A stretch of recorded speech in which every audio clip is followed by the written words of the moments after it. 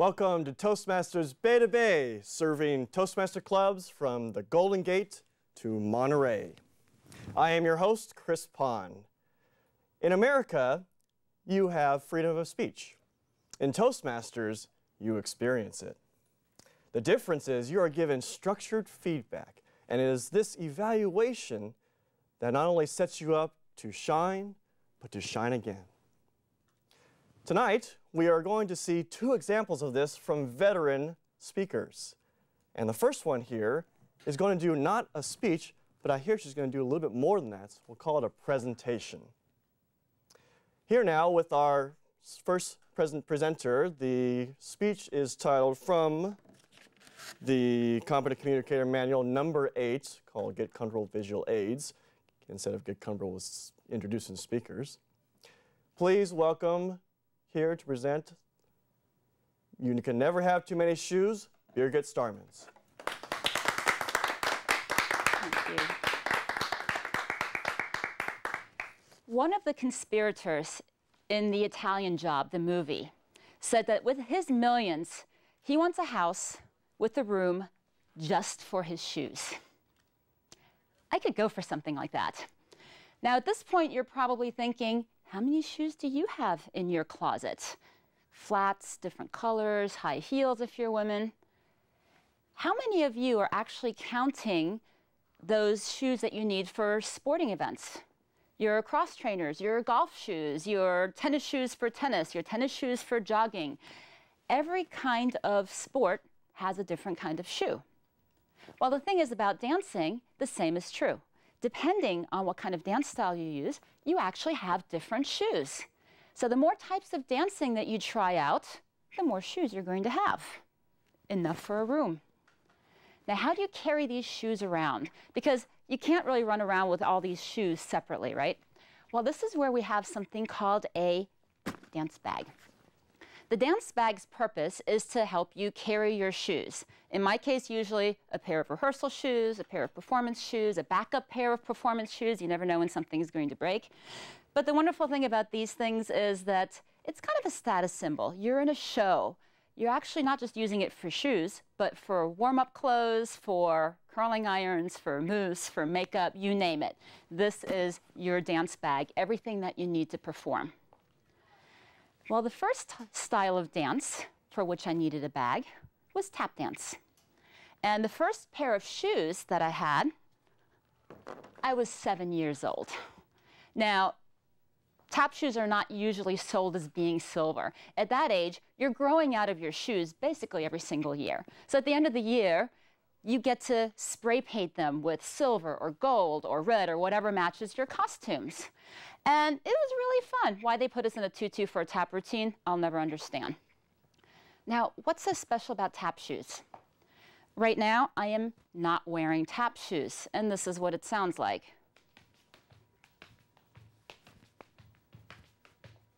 You can't really hear that, can you?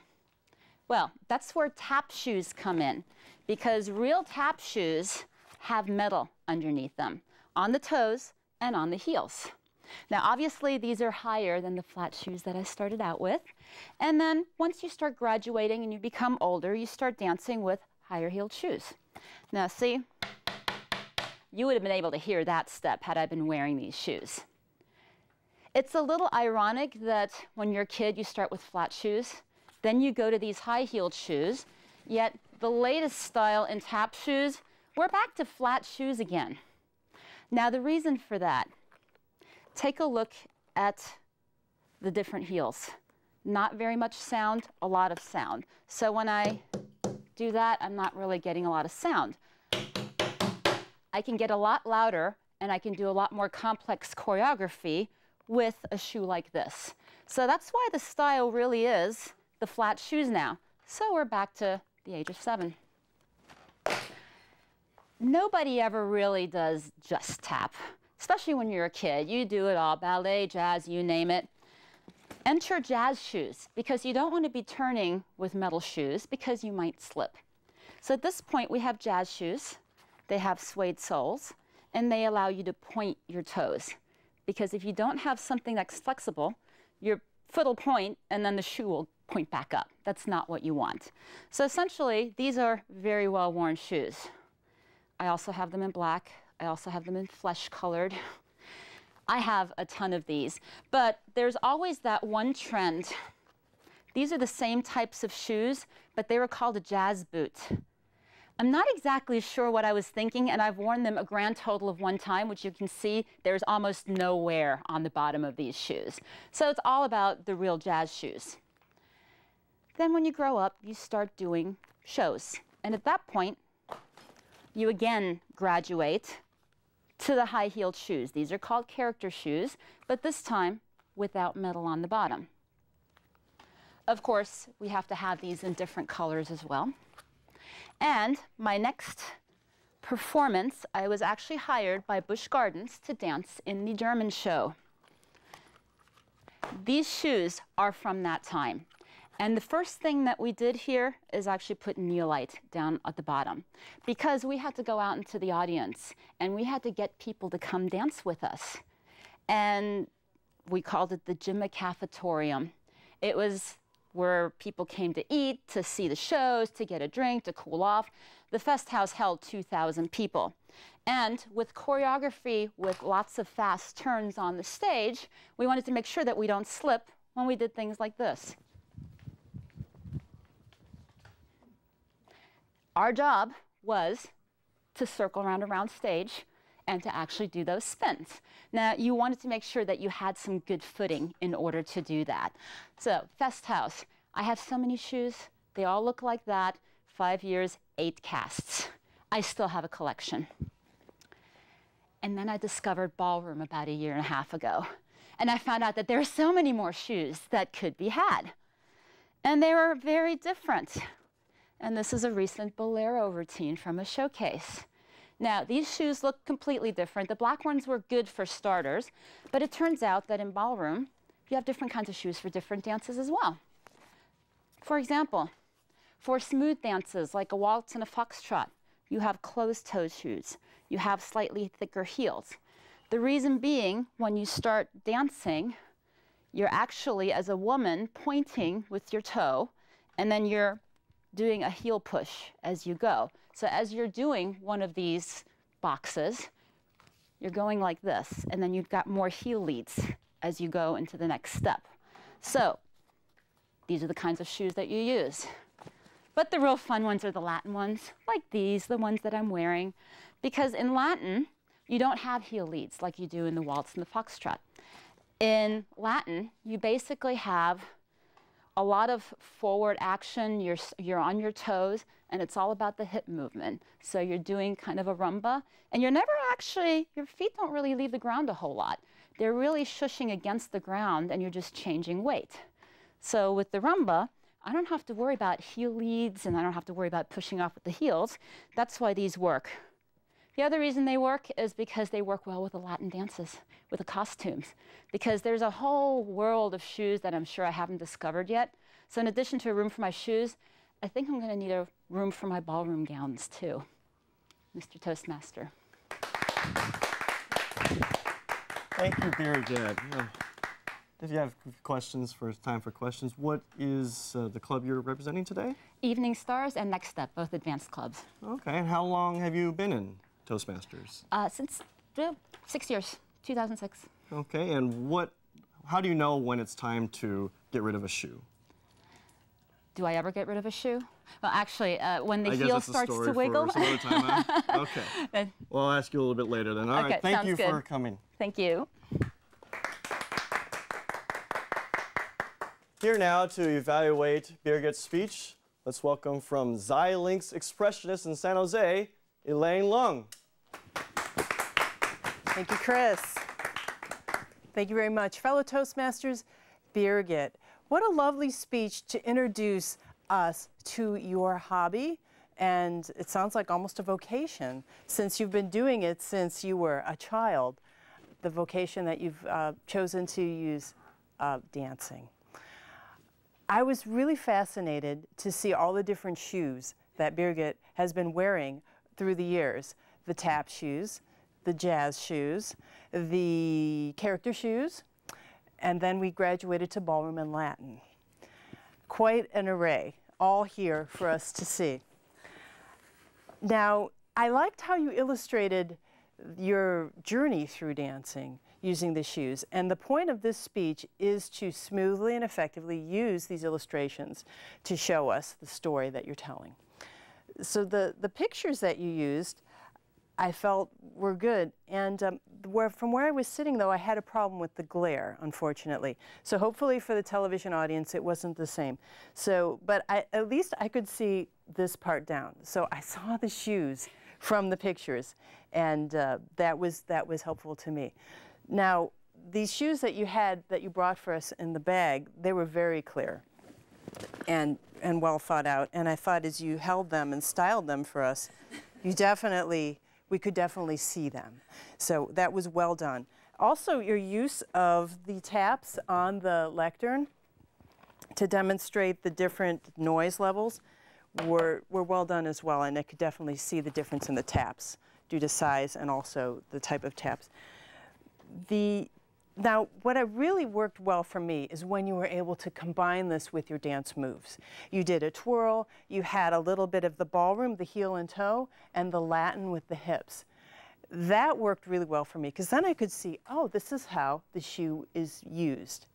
So as far as the different shoes were, the tap, I couldn't really see how you were going to use that as well, or the jazz shoes or the boots, as well as, say, the other two, the ballroom and the Latin. So just for that. Also, just as a point of clarity, I think it would help someone like me. I know that you are a dancer and that you dance competitively. But when you started with the picture of yourself as a child, it wasn't really clear. Perhaps maybe you just enjoy ballroom dancing. So explain that at the beginning. Say, I'm a competitive dancer, and now when I go, I have this big bag that I need to take. Kind of just a few sentences about that to get us into the mood that you are definitely going to talk to us about a wide spectrum of dancing that you've done over the years. So thank you. I really learned a lot about dancing shoes, which was the point of your speech today. And I appreciate your coming out today and putting this presentation together for us. Thank you, Birgit. Mr. Toastmaster. Thank you, Elaine. Thank you, Elaine. And she really is that great in real life, too. Here now, with a musical tribute to all of Toastmasters, is something called Here's to the People by Robert Van Horne.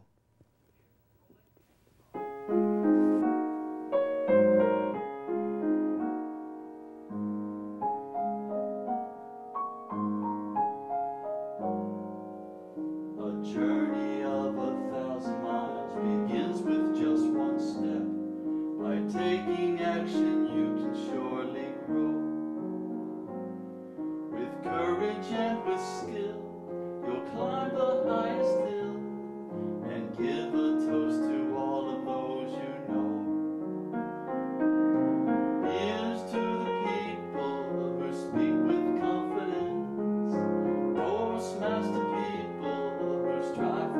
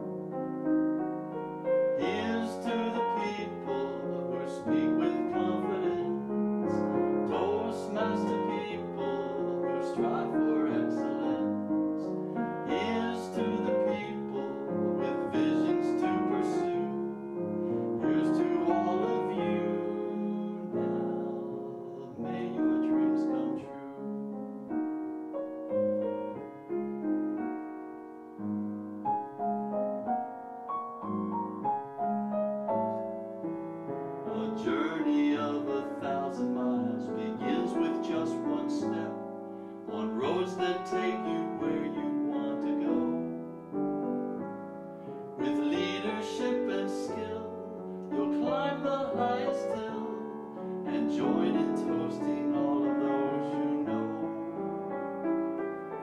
Here's to the people who speak with confidence, Toastmaster people who strive for excellence.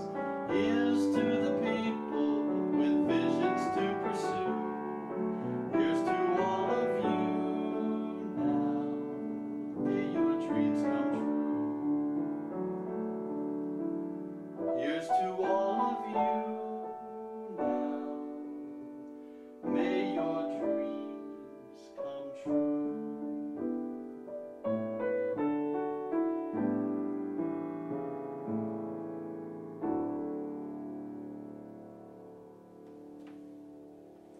Here's to you. Welcome back to Toastmasters Bay to Bay.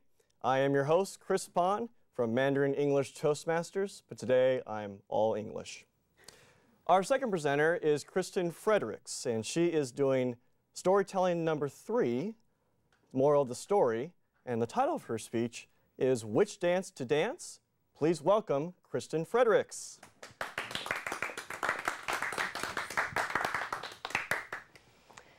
Years ago, I had a dear friend named Meredith. We always used to say, how much fun would it be if we should start dancing? We used to watch on TV these amazing dancers on Dancing with the Stars or old movies with Fred Astaire and Ginger Rogers, something we had always sort of fantasized about. Sadly, Meredith passed away a couple years ago. But it was at that moment when I decided to start on a journey of finding this perfect dance, what we had always talked about, giving it a shot. There's so many varieties out there. Why not see what I could do? I had a couple friends who were in the dance world and really enjoyed dancing. So I asked my one friend, Juanita, she's a very sassy girl, what do you think? Where should I start? And she said, Kristyn, come with me to a salsa club. So much fun. There's lights and loud music and lots of yummy boys who know how to move their hips. And I thought, all right, how could I go wrong with yummy boys? I said, I'll go, but you need to promise me one thing. First, teach me how to salsa. I don't want to look like a complete fool when I get out there. She said, okay, it's very easy. It's in 8 counts. On counts 1, 2, and 3, you're moving your right leg, hold on 4, 5, 6, 7, you move your left, and you hold on 8. I said, okay, I could do this. 1, 2, 3, 4, 5, 6, 7, 8. Okay, not bad. We practiced a couple times. Add in a little arm movement to get the feeling down. Great, I'm ready to go. Well, that night, we got all dressed up, my cutest little outfit, and hit the salsa club. I was so excited. Couldn't stop thinking about Meredith and how excited she would be to know that I was doing this. Well, one thing we had not practiced was doing salsa with music. As it turns out, music is much faster than how we were counting. So while Meredith, my friend Juanita, is looking very cool with her salsa, I was really struggling. She looked like this. Oh yes, having some fun, dancing in the club, woo! Meanwhile, I look like this. Wah! Well, one sprained ankle later, I found out salsa was not for me. But that's okay. Before I even had a chance to think about giving up, I had another friend jump in, help me carry on this dream that I had. And she said, Kristyn, I know what you need. You are much too classy for salsa. You need to try some ballet. Well, okay, I'll give it a try, but I don't know, I'm not sure about it. My friend Yvette said, look at this brochure. It's so elegant. I took a look at it. I turned it over, and on the back was an advertisement for a swing dancing class. And I remember that Meredith had told me stories her grandmother had shared with her about her grandmother dancing the Lindy Hop and the Charleston back in the 40s, and what a great time her grandmother had had. And I asked my friend Yvette, hey, you know, have you ever tried this swing dancing class? It's at the same studio. What do you think? Kristyn, you are far too sophisticated for that rubbish. All right, forget it. Forget it. Let's try ballet. So she promised to go with me to the basic beginner class. So you have one hand on the bar, and the other hand is free. And at first, the instructor did a great job of really walking us through exactly what to do. You have one hand out. We're just doing some very small kicks.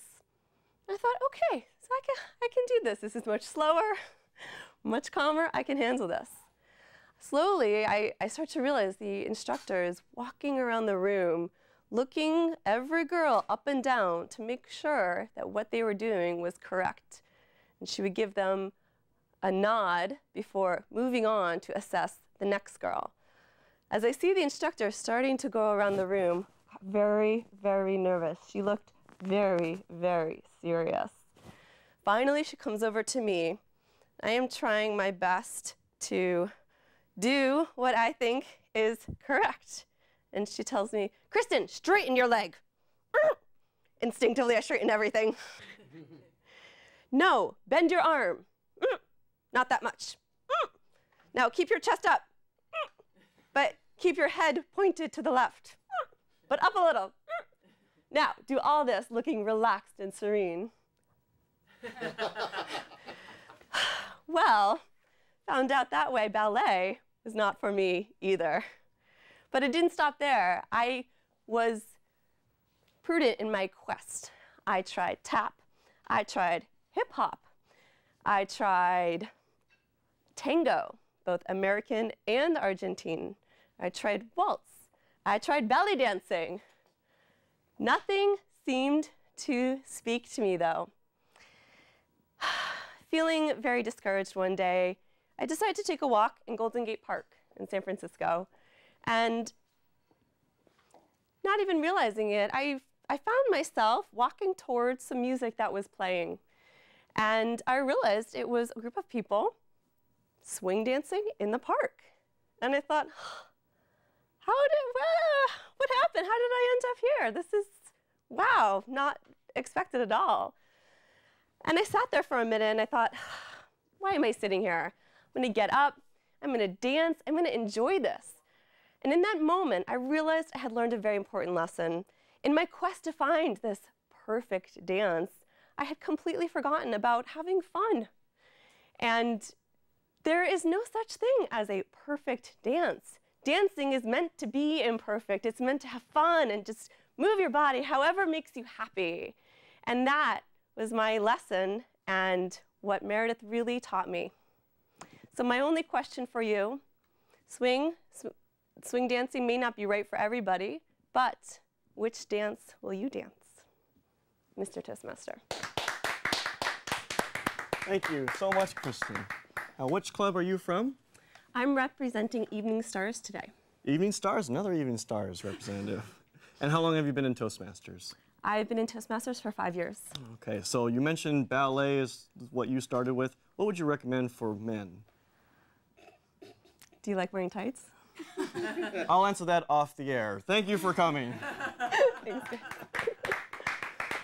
Here now to evaluate Kristyn's speech, let's welcome from San Mateo Toastmasters, Mr. Extraordinaire Tony DeLeon. Mr. Toastmaster, fellow Toastmasters, but most of all, Kristyn. Kristyn, I just loved your speech. What I loved most was the excitement that you created and the descriptions of all the dances that you explored. You borrowed a little bit from Goldilocks and the Three Bears, and it's a familiar theme. But the way you presented it was with excitement and really from a viewpoint when you reflect back from days or years ago, time spent with a friend talking about dance. So you actually went this journey where you really tried a few dances and like anybody who was a beginner, you started talking to folks that have some experience in dance. Juanita, I would love to meet her. The way you described her, the energy, and of course, the struggle of dancing. You demonstrated that really well. Then, I really liked your conversation you had with the Yvette, the ballet, and the snobbiness that she had. You really did that role play and portrayed that really well. I also loved the way you used the lectern as the bar, and you described the instructor going around the room and how you waited, anticipating that you were doing everything right. And I love the little sound effect that you had, that little eh.